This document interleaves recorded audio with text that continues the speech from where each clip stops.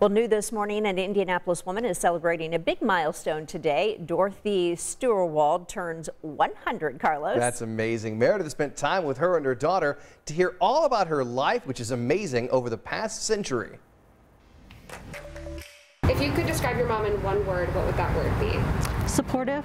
Meet Dorothy Steuerwald, born in 1920. It's amazing to me that she was born almost in one pandemic and now she's living through another. In 1920, the Spanish flu pandemic was coming to an end as Dorothy's life was really just beginning.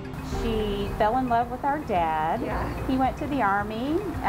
They stayed in complete contact. She even took a train out to California to see him. Moments from the last 100 years captured as memories in photo albums. Mom has been this solid rock, very quiet, very thoughtful. She's always been very active.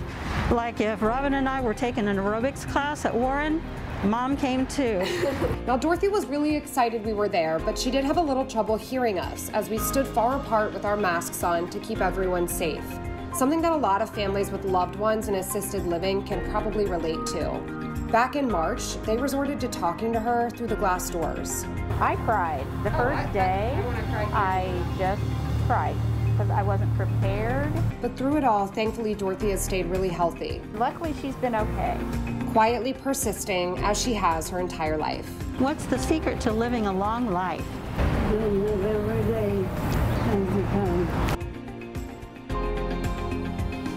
All right, so this is amazing. Today, you can actually help Dorothy celebrate her 100th birthday. So hear this. The Arlington Place Health Campus is encouraging everyone to dress up, decorate their cars, and drive by the front of the entrance today at 11 o'clock. Okay, so that's at Arlington Place. Dorothy's going to be there, and you can wave at her in your car as you go by. Please stay in your car, but that's a great way to say, hey, happy 100th birthday.